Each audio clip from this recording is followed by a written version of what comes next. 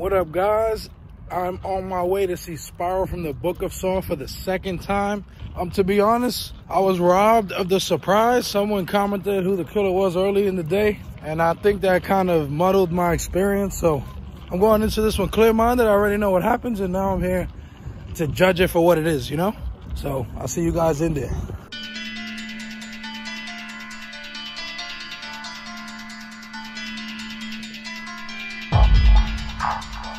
We got to experience opening the movie theater again. Woo! That popcorn smell. Always love this theater though. It's real clean. I don't know about you guys, but I've missed the movie theater so long that I even missed the bathroom. Let's go. Let me stop fucking around. All the people that haven't been able to go to the movie theaters, or you're reluctant, or you're scared, you missed this. You know you missed this. Yesterday I was seeing it in digital. Today I have to see it in IMAX, baby. Oh yeah. Looks like I'm seeing the billboards. I do. What is it, Theater 19? So you got options here. You got Dolby or IMAX. So look, you walk in the halls.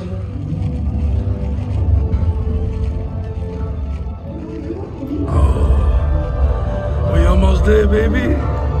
We almost there.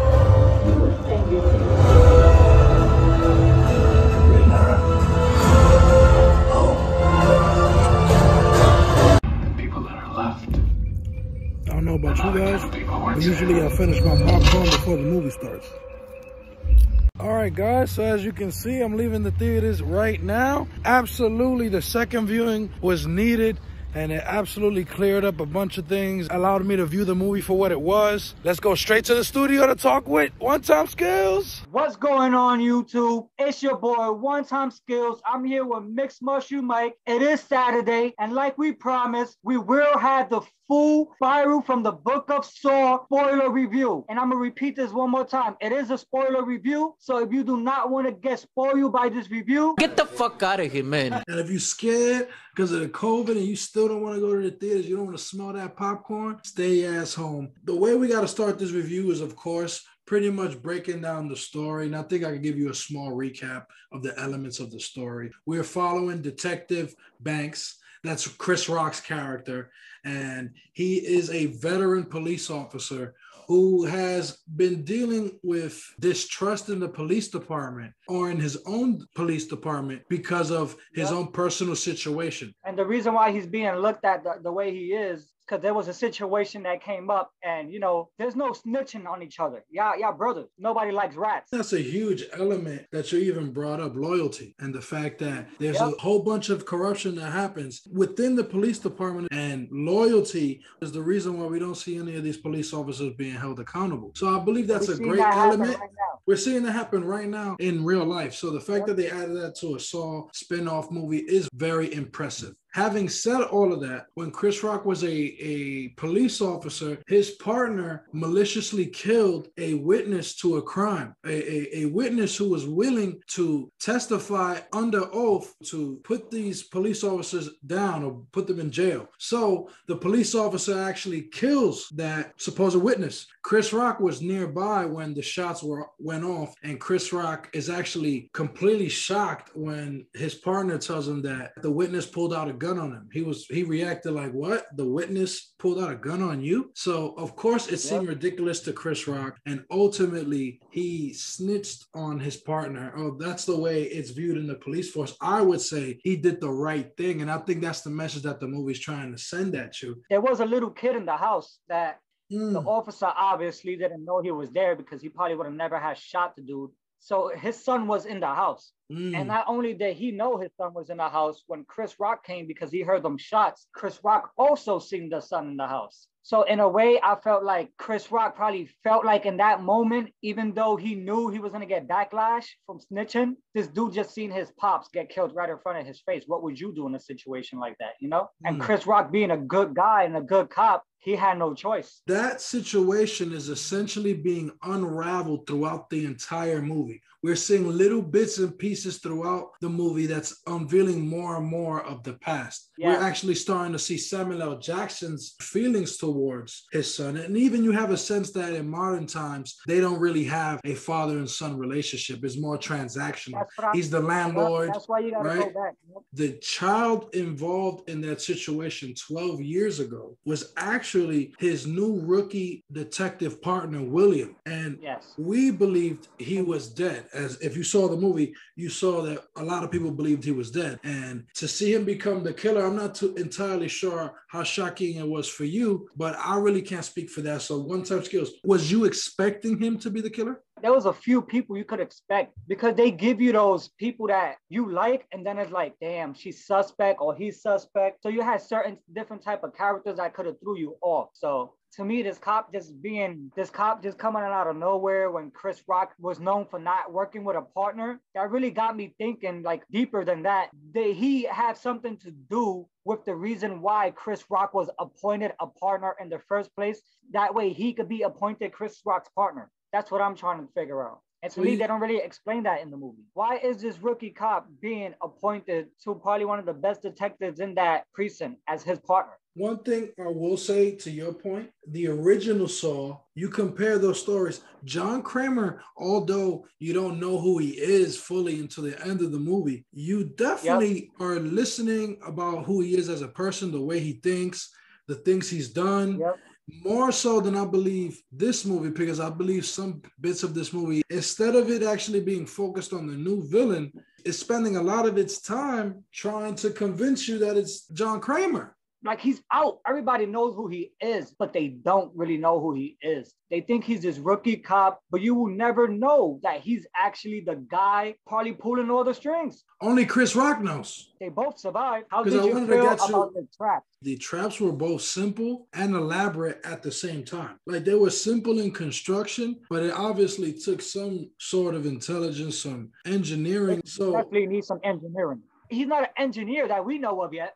Or even left them some blueprints. Like, something had to be given to this dude, if it's really him, for him to know how to put that stuff together like that. Because if you're going to set a trap within a police department, that crazy, the way it happened. The killer is smarter than we know, because they didn't explain any of his intelligence. All they said is that he's been working his whole life to become a police officer. So how could you become a police officer and have an engineering degree at such a young age? Was this guy a super genius? And he wasn't that young when he saw his father get shot. You could look at him and you can tell he looks like he probably was like, what, 7 years old around there? Probably like 7 years old. This dude was literally 22 to 25 years old. So there's no way you have the time to go to engineering school and to become a cop. Right. So now that we really breaking it down, it's like, it got to be more to that. To me, he's part of the game, just like the other dude was.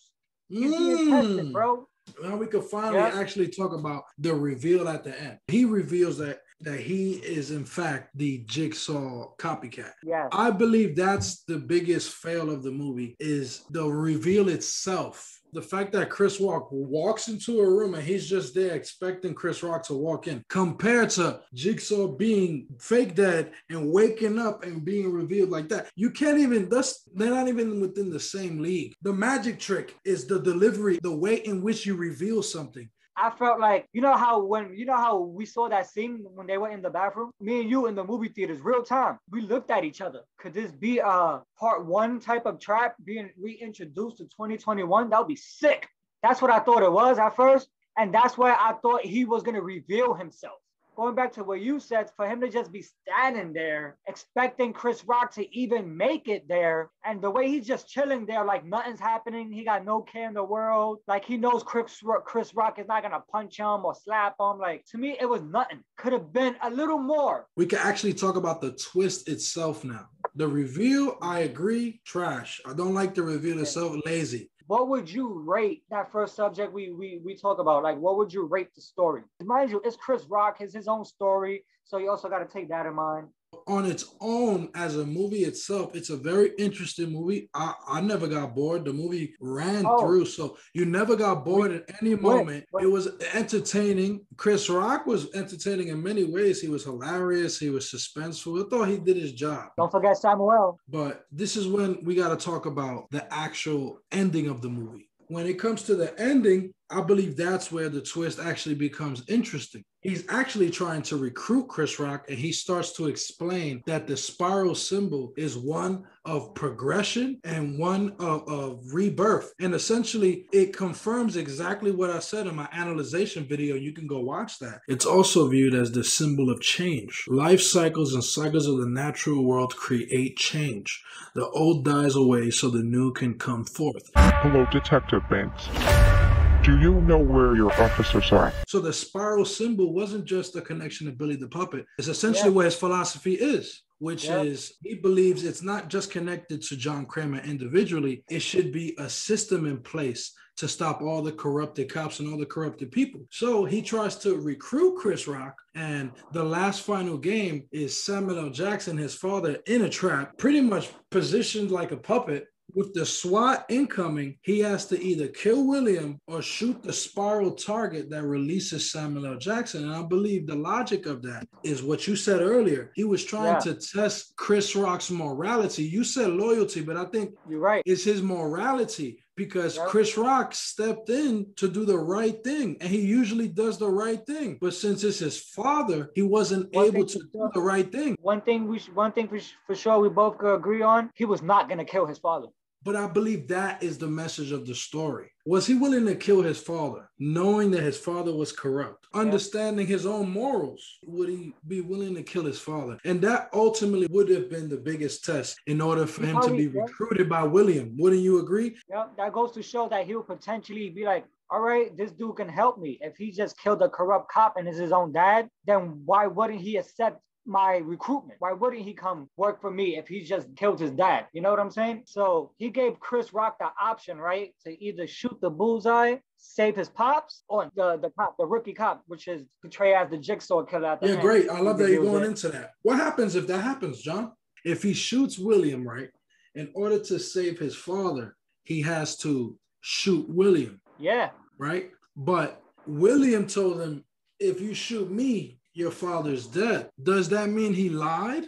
Does that mean Samuel L. Jackson still dies? He wanted to kill corrupt cops. Who's the most corrupt cop of them all? Right. Who used to lead Article 8? That is the point of the whole crux of William's argument. That's what William believes. That is the question he's posing to Chris Rock. Yeah. Your father is the guy who actually led the culture, that actually led to the situation. So you stepped in when the partner was involved. Are you willing to step in when your father is known to be the corrupter? He obviously was not, and I don't believe most people would. And I think that is a beautiful moment of the movie. That is what he was trying to bring. That is the political social commentary he was trying to bring. And you know what else I took from this movie, Michael? What? When you watch a regular Jigsaw movie or whatever, John Kramer actually gives you a real chance of surviving. With this dude traps, no matter what you do, no matter what, it was a game with him. You was dying no matter what.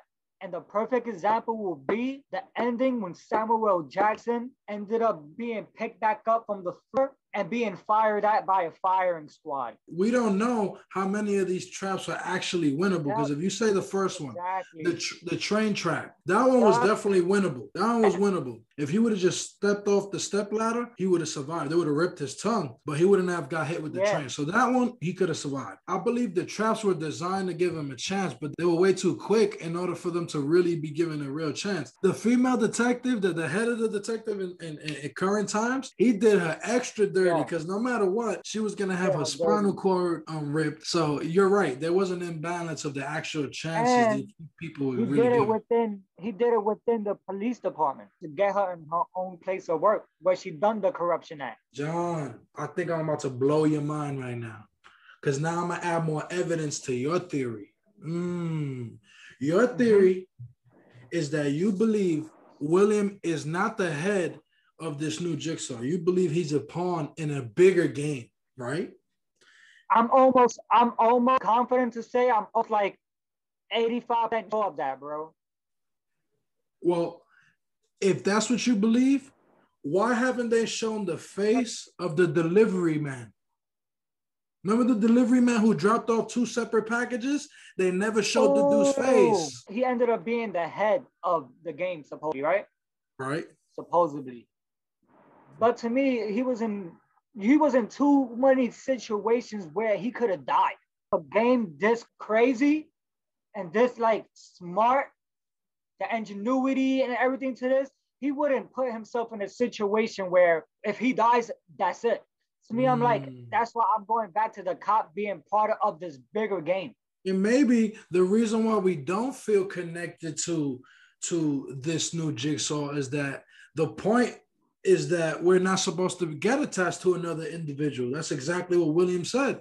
It isn't an individual that we should attach this to. It's a system. So now, if you look at the overall story, you especially past part 7, right? So we're looking at Jigsaw and the Spiral from the Book of Saw. Yeah. Jigsaw was a prequel, but half of that movie was a sequel. And it was also a spinoff. So the spinoff was that the copycat killer was Logan, right? And there was a part of the movie where someone said, this is the copycat, the copycat. Yeah. So I'm not entirely sure if he was referring to Logan, but what this sets up is that this universe of Saw, there's multiple people who have been inspired by Jigsaw.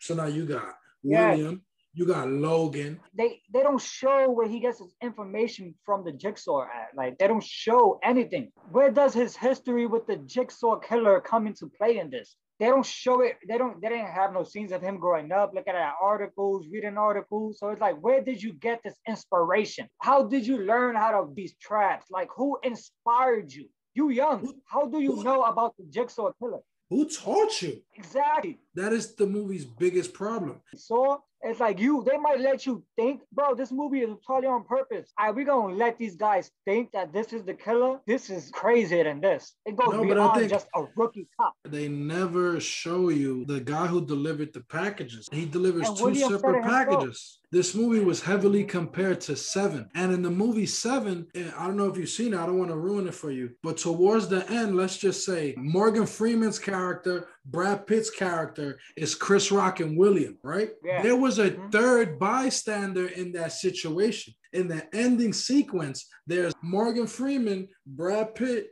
and you have Kevin Spacey as the killer. What I'm trying to say is, in this movie, you only have Morgan Freeman and Brad Pitt.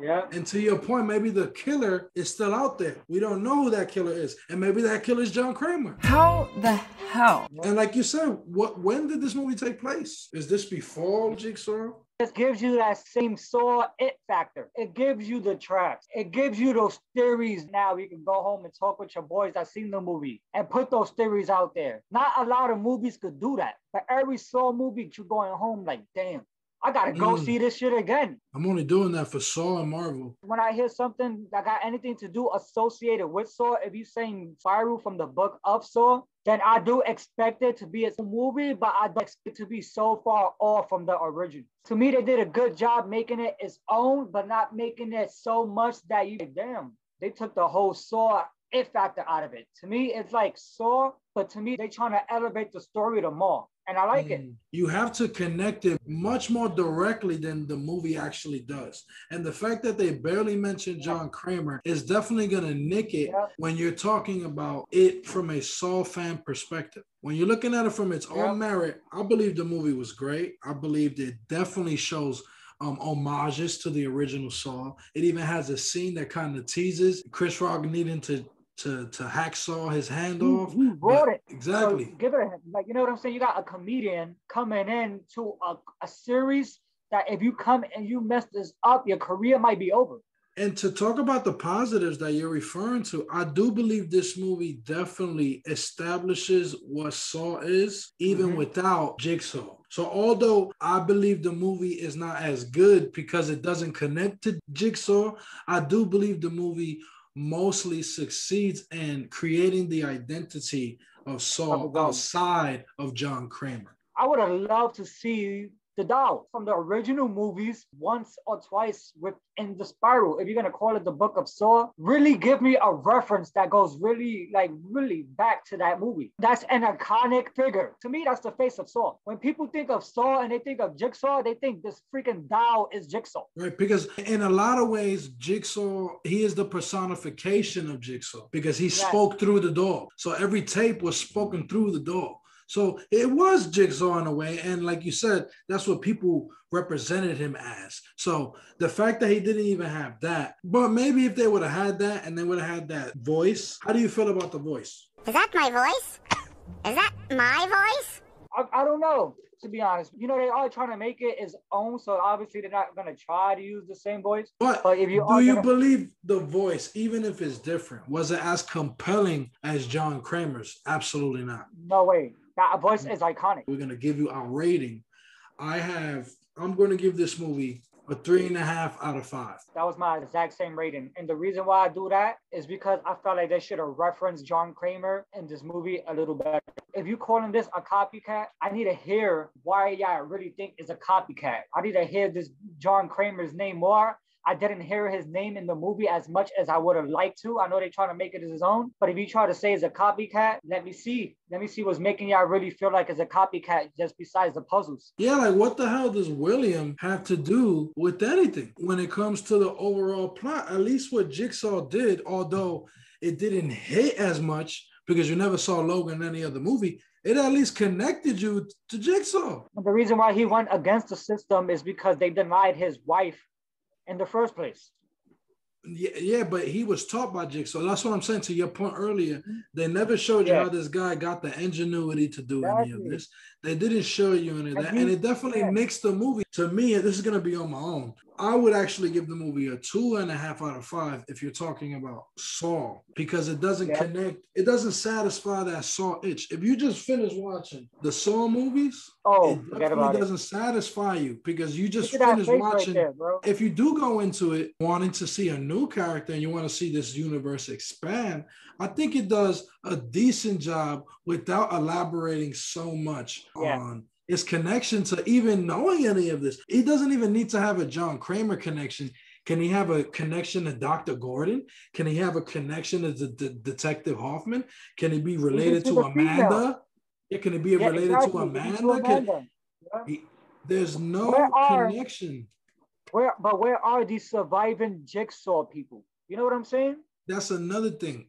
You could have had one of them reference come in, pop up in the movie right quick. That would have been a great reference. But like, oh shit, Amanda? No, she's dead. She's dead, to be fair. But you could definitely. Where's Logan? No, I mean, I'm not saying necessarily her, but you like get somebody that's still alive to go in there. Maybe he was teaching this dude, William, about Jigsaw or whatever. This movie definitely is a movie that can either go up in the future or it can go down in the future. If John's theory is correct, that his deeper connection is actually the fact that he's just a pawn in a bigger game. He's following orders. That would be compelling. Because I don't believe the movie establishes this guy as the creme de la creme anyway. And I think that's a big point to your point. Wasn't the doctor following orders? Yeah, he was actually doing John's final request, and Jigsaw told him, "I'll keep no more secrets from you."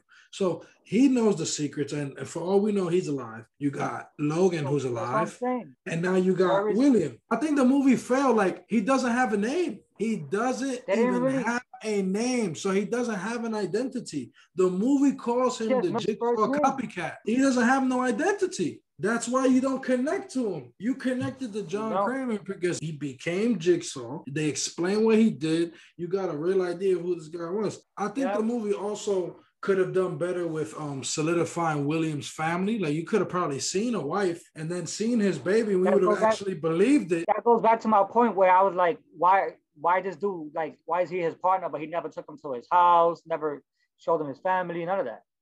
I think the movie does a decent job of convincing you that it could be Samuel L. Jackson's character. But since we seen the trailer and we seen him in the trap, we like, who the hell is going to put himself in the trap like that? So we knew it wasn't Samuel L. Jackson. But if you eliminate that part of the trailer, I do believe the movie itself does a decent job of convincing you it's Samuel L. Jackson. Oh, yeah. Because you see Samuel L. in the dark scenes going into the warehouses right there. It looks fishy.